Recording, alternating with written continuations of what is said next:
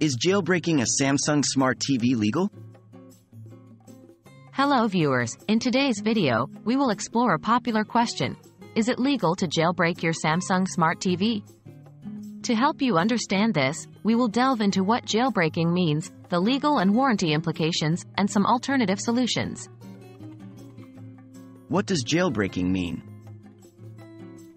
Jailbreaking refers to the process of removing manufacturer or carrier restrictions from a device, in this case, a Samsung Smart TV. This process allows users to install unauthorized applications, access hidden features, or even alter the core software. Is jailbreaking legal? While it may sound exciting to have complete control over your smart TV, the legality of jailbreaking depends on your location. In the United States, for instance, it's generally legal to jailbreak tablets and smartphones thanks to a Library of Congress ruling under the Digital Millennium Copyright Act, DMCA. However, this ruling does not explicitly extend to smart TVs or other electronic devices. In other regions, such as the European Union, the laws may vary, and it's important to be aware of your local legislation before proceeding. Remember, though, that even if it's legal in your country, it could still violate Samsung's terms of service. Warranty and support issues. When you jailbreak your Samsung Smart TV, you run the risk of voiding your warranty. This means that if something goes wrong with your TV, Samsung is under no obligation to repair or replace it for free, even if it would normally be covered by the warranty.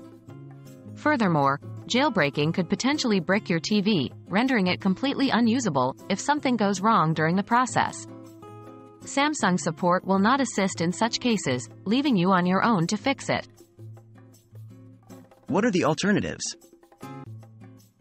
If you're considering jailbreaking to access more content or additional features, consider official alternatives. Many smart TVs, including Samsung's, offer a wide range of apps through their App Store. These include popular streaming services, games, and more. You could also consider using a legally sanctioned streaming device like a Roku, Apple TV, or Amazon Fire Stick. These offer a variety of channels and applications, many of which are free or low cost. In conclusion, while jailbreaking your Samsung Smart TV might be tempting, it comes with considerable risks, including potential legal issues, voiding your warranty, and potentially rendering your TV unusable. We strongly recommend researching your local laws and considering official alternatives before proceeding with jailbreaking. Thanks for watching. We hope you found this information helpful. Don't forget to like and subscribe for more tech content.